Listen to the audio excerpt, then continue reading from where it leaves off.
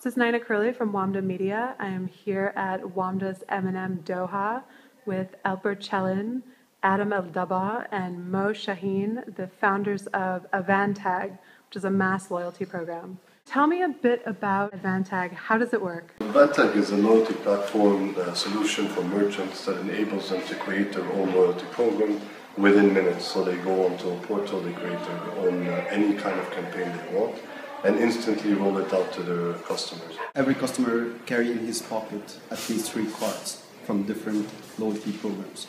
It's a single card that can work everywhere, and also we can replace this card with a cell phone as well. It's a near-field communication tag. There's a chip inside. It belongs to you and identifies you specifically. It's a physical object that I cannot pass on to 100 of my friends, like a QR code or a barcode.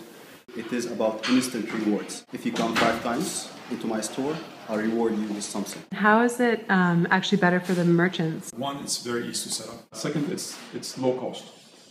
Today, many merchants, if you own a mom-and-pop shop in the corner, you cannot have a loyalty program of your own other than these simple punch cards because it takes tens of thousands of dollars a year. Third, it's very flexible.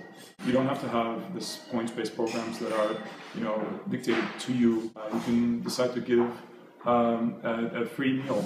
You can decide to give 10% discount. Usually it's a chicken or the egg problem. You can't really bring that many merchants on board until you have a certain amount of customers, but you can't really bring customers on board until you have a good amount of merchants.